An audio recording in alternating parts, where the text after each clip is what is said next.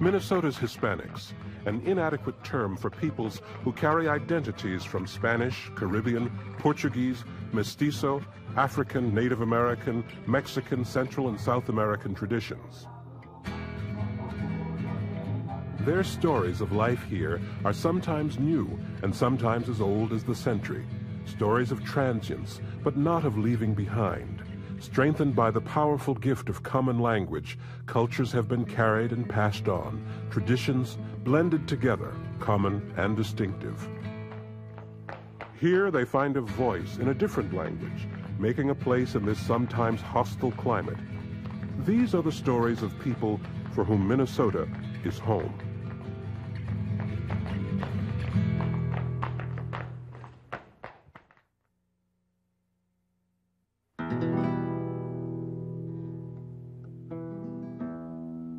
Like many immigrants to Minnesota before and after them, many people of Hispanic heritage first began their association with the state through agriculture.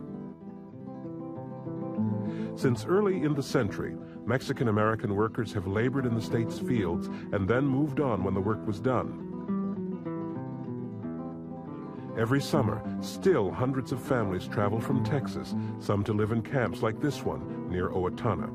Here they farm a succession of crops, from planting to harvesting.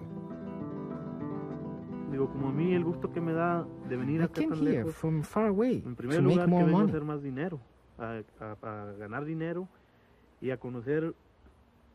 And to learn more about the world, see other places, get to know many beautiful places. A rich person might go to see a place and that's it. But for others who don't have those possibilities, you come to work and at the same time you get to travel. Martin Aguilera is one of the thousands of Mexican-American migrant workers who come to the state every summer. They contribute a steady source of cheap labor that produces the food that has made this area a part of the nation's breadbasket. Coming from an area where even cheaper labor is commonplace, traveling north is the way they survive. I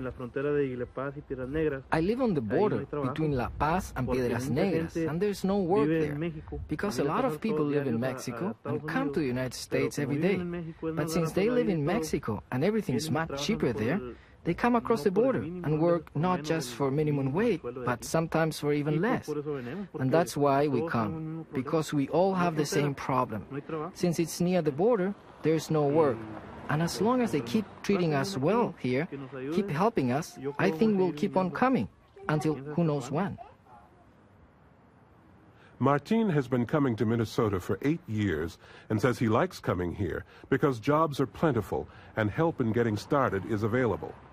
Even in mid-October, while the harvesting of these pumpkins provides fewer jobs in the fields, canning plants continue to hire migrant workers into the winter.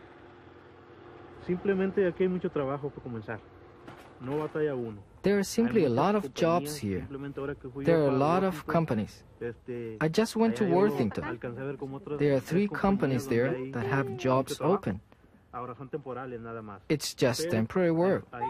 But there is work year-long if you want it. And increasingly, migrants are staying in Minnesota for even low-paying temporary work. A bad economy in Texas has left many with little to return to. And larger families, once able to work as units in the fields, are finding the migrant life more of a constant financial struggle. Today's migrant workers bridge a lifestyle that may be changing. Though Martin Aguilera says he enjoys migrant work and will stick with it, his advice for young people is to find another way. I like this life. It's hard, but ever since I was a kid, it's been like this. Things have turned out well for me. I already let all that happen, but I like this life. I would tell any young person in school that they should grab every opportunity that they get. The changes that have come with time have affected migrant farmers and Minnesota communities in other subtle and less subtle ways. Fargo-Moorhead is in the heart of the Red River Valley, where sugar beets are the cash crop. Farm owners here have employed migrants for years, but have stopped providing housing on their property. That has moved more laborers, along with increasing numbers of Hispanics who have decided to settle into the town to live. Do you have any Hispanics living in your neighborhood? Oh yeah, there's some out there. And have you had any problems with that, or? Yeah, it seems like they come on this area and they think they can get by with anything. They don't abide by the laws or anything. This is an issue especially in this area. I think that they think that the Hispanics are just going to go away, and we're not. Josie Gonzalez works with migrants as a financial assistance worker for County Social Services in Moorhead. She's seen the changes that have fed some of the damaging attitudes. The migrants were kept out of sight, out of mind. They weren't the next-door neighbors of our residents in Moorhead. But now they're their neighbors, and it's very hard for them to deal with migrants being their neighbors. Migrants are Josie's neighbors too, and that is as new to her as to any other Moorhead resident. She and her husband Al have spent most of their lives in northwestern Minnesota and have lived in Moorhead for 12 years. They've raised a family here. Dinner at Grandma's is just a short drive away. They have worked hard to make it in the community. Thank God, we've been able to give our kids, food on the table and a home, and they haven't suffered at all. They haven't gone hungry. We haven't had to work very, very hard, and we've had to suffer. But we've come from the traditional school where, we broke out of the fields and into this, and we want them to learn, that they don't have to go through hardships.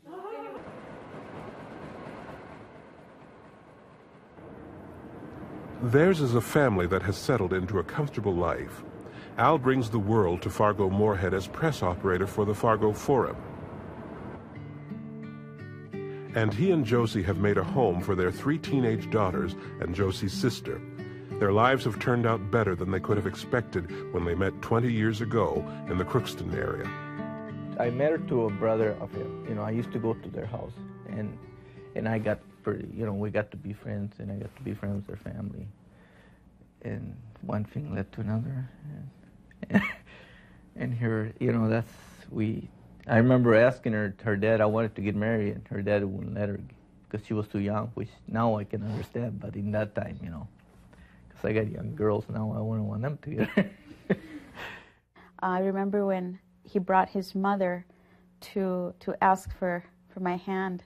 My dad, we used to live at the Migrant house, and it was in the summer, and he brought his mother to the farm, and she comes in the front door in the kitchen, and he takes off the other door, and he's putting on his shoes to leave because he doesn't want to deal with this. He does not want to have this conversation. She goes up and she goes, don't you go, Luis. You're the one that I want to talk to, senor. Come back here, So here, my dad's coming back real like, well, okay, we have to have this conversation. I knew it was coming, Can't they wait a little bit, And so we ended up getting married that October, and then we took his mom and his brother back to Laredo, and we stayed here.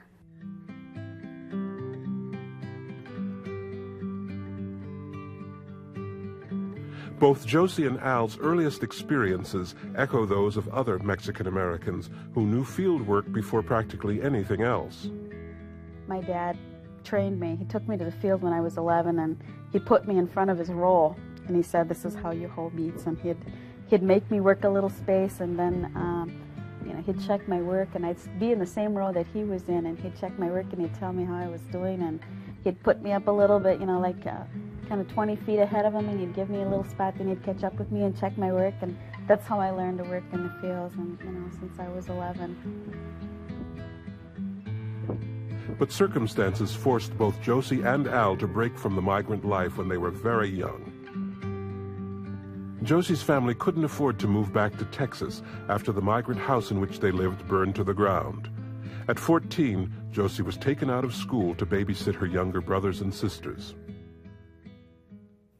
While Josie's family couldn't go back, Al's family couldn't stay in Texas. His family was poor, and could barely get by during their winters in a barrio of Laredo. His father died young. One of his brothers was shot and killed. His mother decided to pull up stakes and chance a better future for her children in Minnesota. My mom decided that she didn't want to stay in Laredo anymore because she wanted to pull me out of the barrio because it was bad. And I guess now as I look back, you know, in that time I didn't appreciate, I always thought, well, I wanted to go back there where I was from. But now that I look back, I say, well, she did the right thing, you know.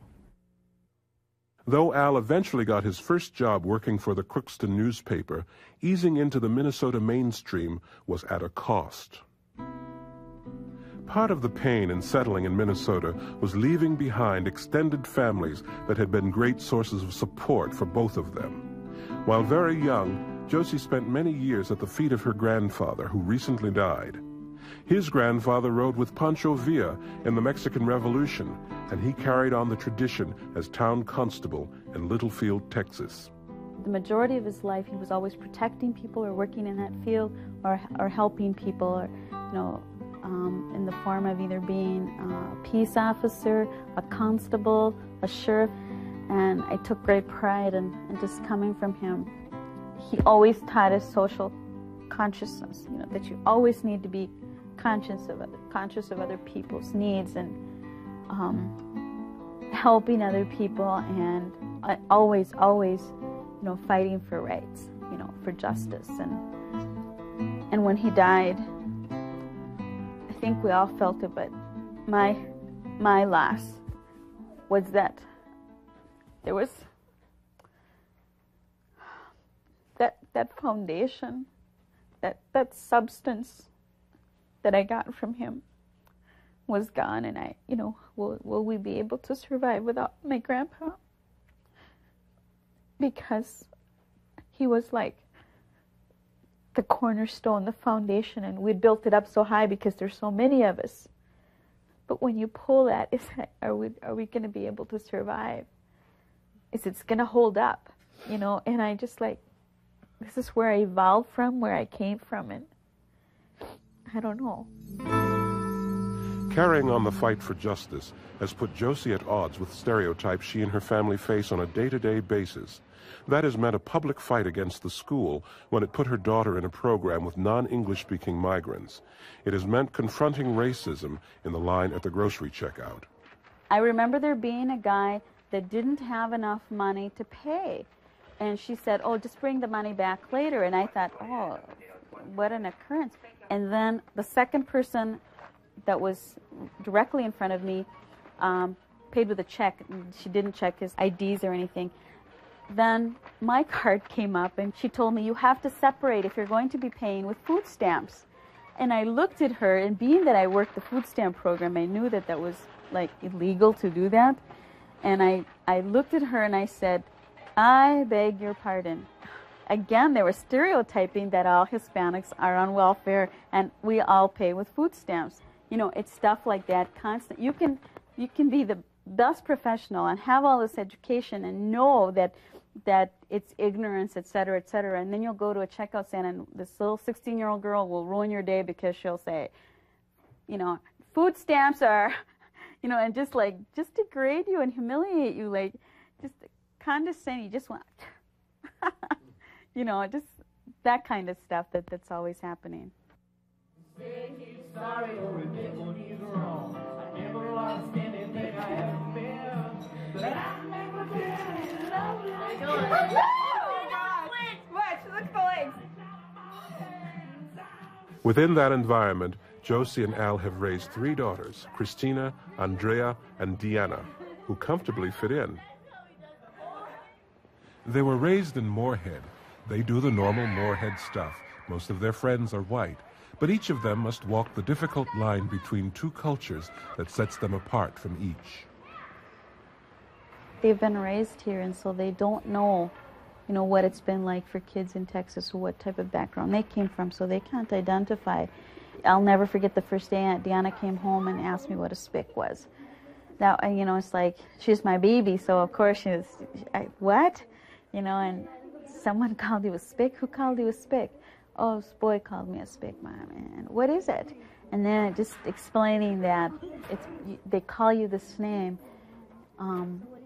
because of the color of your skin, and it's not a nice name. It's a nasty name because you're brown. I don't like to refer to white people as white. Well, what do you call them? Anglo-Saxons. I do. I don't like to because that's all I hang around. Those are all my friends.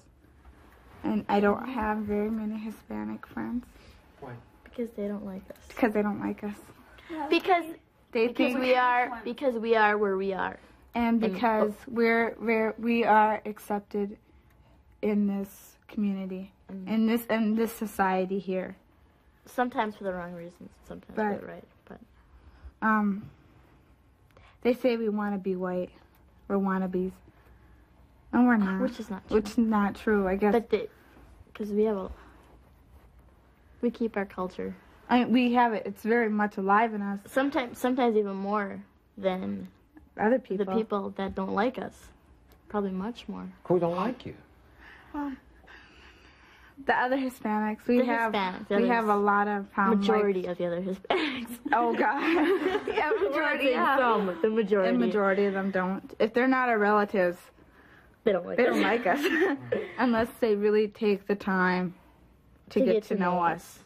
Because they think just because we associate and hang around with, sorry Christina, white people, that we don't want to be Hispanic, and that we deny that we're Hispanic and that we don't want to be, and all that.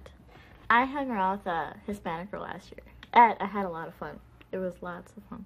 And I missed that. Dre gets this little flare in her, like. I loved hanging around with them because that's my culture. That's why I love Texas, because I love being around Hispanics. I love that. That's why I love Texas. What, do you like Texas, Jenna? Yeah. You like Texas too? Mm-hmm. Why, Diana? Why? Because most of our relatives are down there. We have most of them are down there, and then you're right. We have a lot of our culture down there. One of the things I'm really proud of my girls is that they all stand up especially for their heritage and our rich culture. They always defend our culture. The heritage that the Gonzalez girls carry so gracefully includes gifts of strength and passion from their mother. Josie has made waves in her career and in standing up for her children. I want my child to be treated as an individual, period. By setting herself apart, she also makes a place for her children to become part of the larger community. I guess the reason why I do what I do is for myself as a person, and I represent me, and I am Hispanic. And I feel that if a lot of people would take that role, we wouldn't have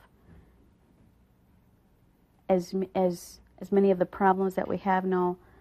This is a very conservative community, and there is racism in our community, and it's sad. It's very sad that this is what I have to teach my kids about the culture too.